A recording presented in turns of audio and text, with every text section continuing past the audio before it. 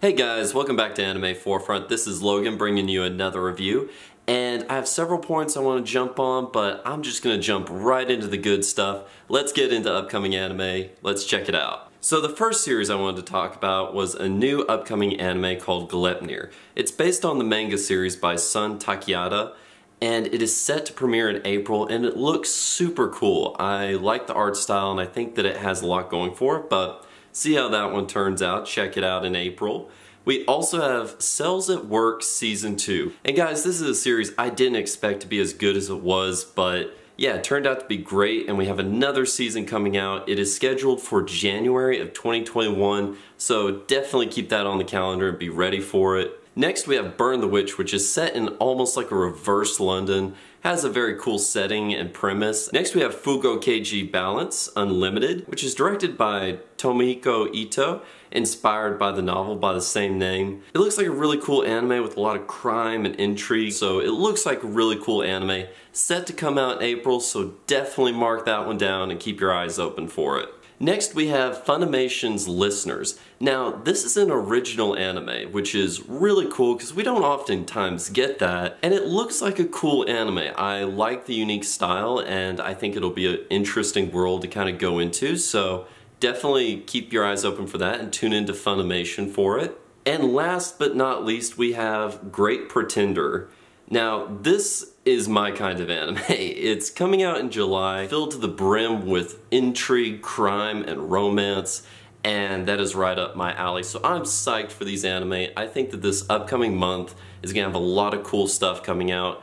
Definitely stay tuned to your anime sites for it, and definitely be looking out for it because it's gonna be a cool month for anime, which I think we all need. And moving on guys, we have several live action series that'll be coming out kind of in the anime world. And the first is Tokyo's Tairiba Girls manga adaptation, which is set to air this summer. It stars Nana Ikura, Yuriko Yoshitaka, and Yuko Oshima, who are all reprising their roles from the premiere of the manga's 2017 series. Also we have Kaniyoshi Izumi's Seiho Boys High School live action show, which is based on the shoujo manga by the same name. This live action series adaptation of Seiho Boys High School is set to star members of the Kansai Johnny's Junior Idol group, and it's set to premiere in July, so definitely keep your eyes open for that. It looks like a pretty cool set of live action series, so definitely keep those on your radar and be looking for them. And guys, the last bit of news I have for you is kind of sad. As it turns out, Hiroshi Masuoka lost his battle with cancer on the 21st of March, and he was most well known for his role as Master Roshi, or the Turtle Hermit, in the Dragon Ball Z series. But this was just one role in a career that spanned years. And yeah, this was a big blow on the anime community because Master Roshi was always one of those characters that you could identify with and really get behind in the Dragon Ball Z series, so it was really tragic. I mean, me personally, I wasn't even a big Dragon Ball Z fan, and I knew who Master Roshi was.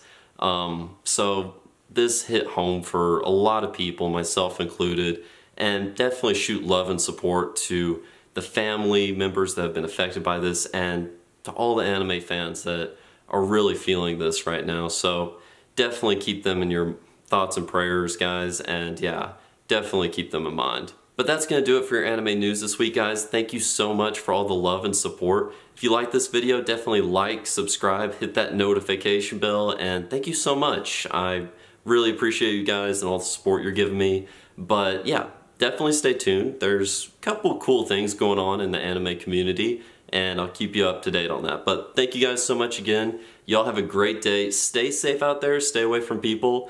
It's not that hard for otakus like us, but yeah. Stay safe, guys, and we'll definitely get through this, alright?